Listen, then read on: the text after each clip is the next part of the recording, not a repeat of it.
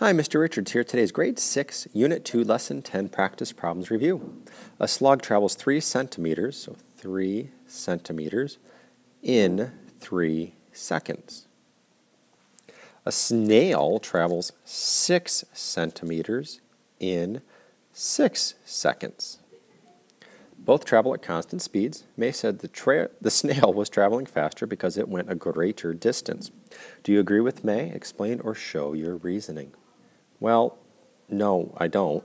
If we simplify this down to how much or how far do they go in 1 second, if I divide the top and bottom of this ratio here by 3, we would get 1 centimeter in every 1 second. And if we simplify the snail by dividing by 6 and 6 on the top and bottom here, we would end up with 1 centimeter for 1 second. And so they both simplify to be the exact same thing. So do I agree with May? No. Explain or show your reasoning. Well, we showed it. You can say slug and snail both travel at 1 centimeter per second. Let's move on to question 2.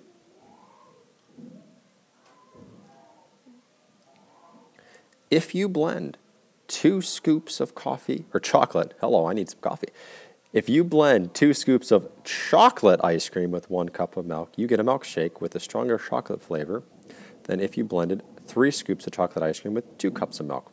Explain or show why.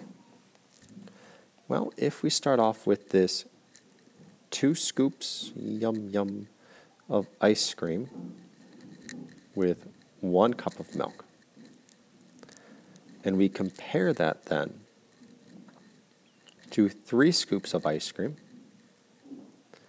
with 2 cups of milk. Well, if I multiply and have a double batch here of the first, that gives me 4 scoops of ice cream to 2 cups of milk. And now I can compare these things. The 4 cups of ice cream to 2 cups of milk, and the 3 scoops of ice cream to 2 cups of milk. Basically, if you have 4 scoops of ice cream to 2 cups of milk, that is going to be more chocolate. Not sure if chocolatey is a word, but we'll go with it. More chocolatey than 3 ice creams to the same 2 cups of milk. All right, number 3. There are 2 mixtures of paint, and it's light purple. Mixture A is made with 5 cups of purple and 2 cups of white. Mixture B is made with 15 cups of purple and 8 cups of white. Which mixture is a lighter shade of purple? Explain or show your reasoning. Well, for A, if we have 5 purple to 2 white, and B is 15 purple to 8 white. Well, a couple different ways to be able to compare these. What I'm going to try to do is say, well, what if I had 8 cups of white paint in this mixture A? I can get that by taking a times 4 batch. So if I multiply this 4 and 5, I get 20 purple to the 8 white versus the 15 purple to the 8 white. Now, more purple would be stronger purple. And so the lighter shade of purple here is B. B is lighter. There is less purple for the same white? Question 4. Tulip bulbs are on sale at store A at 5 for $11, and the regular price at store B is 6 for $13. Is each store pricing tulip bulbs at the same rate? Explain how you know. Well, again, at store A here, we have this $11 for 5. B is $13 for 6. Well, if I divide by 5 here on top and bottom for A, 11 divided by 5 is $2.20 for this one bulb. If I do something similar here for store B and see how much does one cost here, 13 divided by 6 is $2, and 1 with the 6 repeating, so 17 for 1. And so are they at the same rate? No. And actually A is more expensive.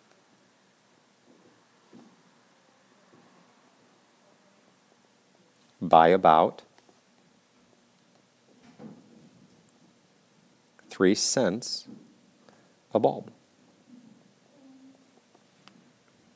Let's continue on.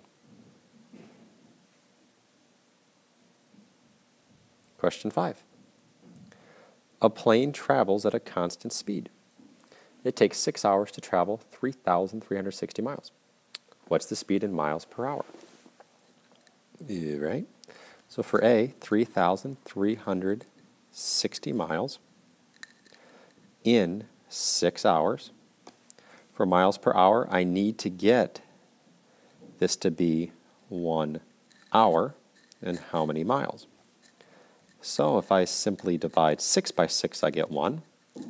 So I need to divide the top here by 6, and 3,360 divided by 6 is 560 miles per hour.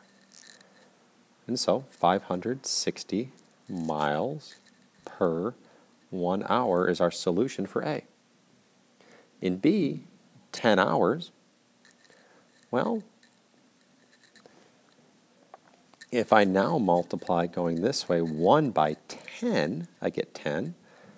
So if I go 560 times 10, my solution is 5,600 miles in those 10 hours. A pound of ground beef costs $5 in question 6.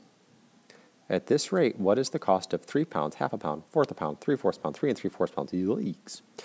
Anyways, if it's $5 a pound, I can take 5 times 3 to get $15.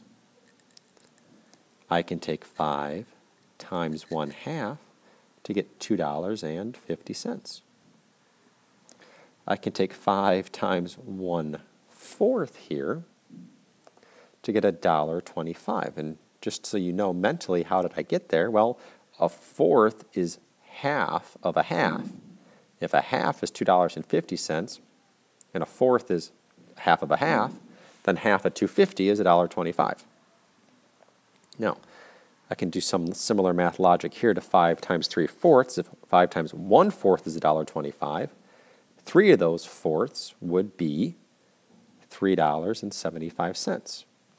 Or you could say a half plus a fourth is 3/4, and so 250 plus $1.25 is $3.75.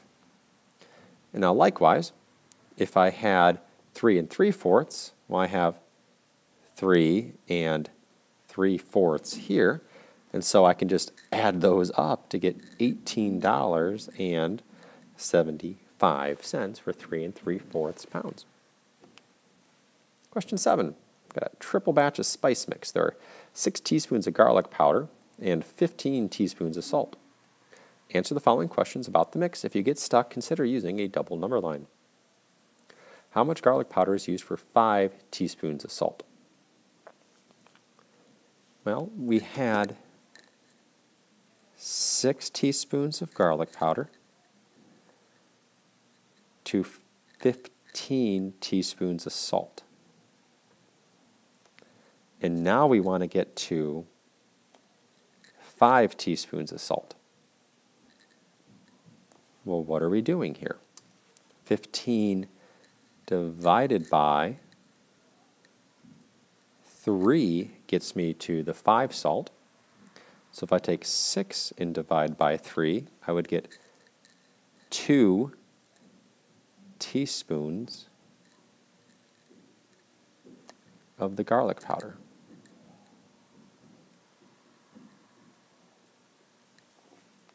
How much salt is used with 8 teaspoons of garlic powder? Well, if I have 6 garlic powder to 15 salt, can we simplify this at all? If I, once again, if we use what we did in question A and divide by 3, this is equal to 2 teaspoons of garlic powder to 5 teaspoons of salt. And that can be much easier to work with then, because I'm looking for 8 teaspoons of garlic powder. Well, right now I'm at 2 teaspoons of garlic powder. And so if I were to multiply by 4 here, I would end up with the 8 garlic powder that we're looking for over 5 times 4 is the 20 teaspoons of salt. Now, if there are 14 teaspoons of spice mix, how much salt is in it? Wow. Now, this is looking for a total. And so if we consider some of our different batches here, and this is definitely where the number line could come in handy, or you can kind of expand it, but let's sketch out a number line here, because it's at this point where I think it could be really helpful to see a visual.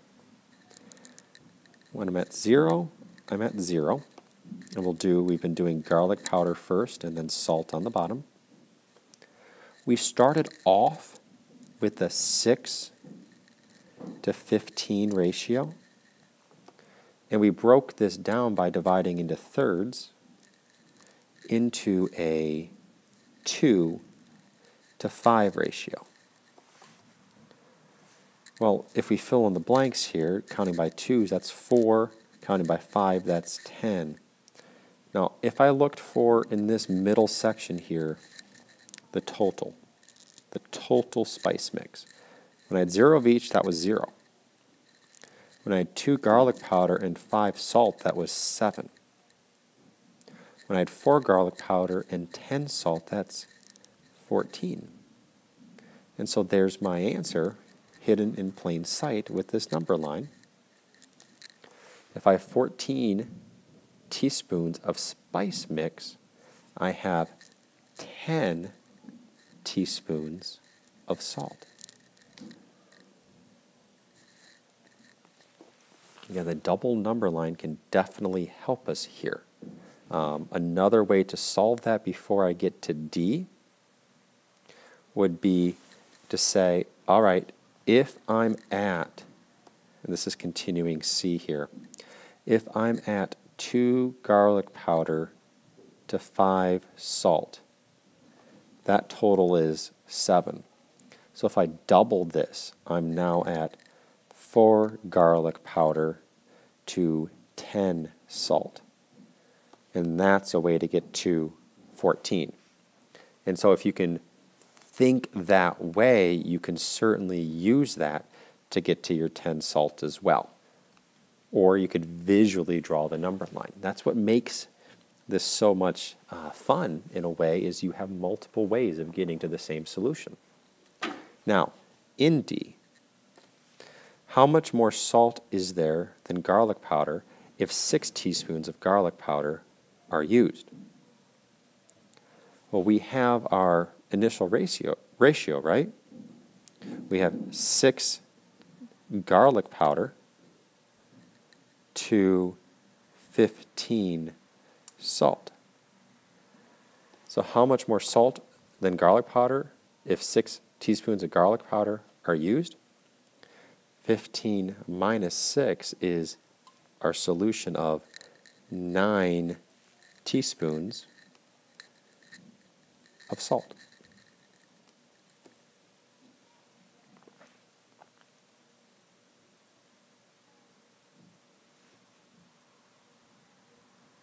And that's going to be it for this lesson. Grade 6, Unit 2, Lesson 10 Practice Problems Review. Good luck.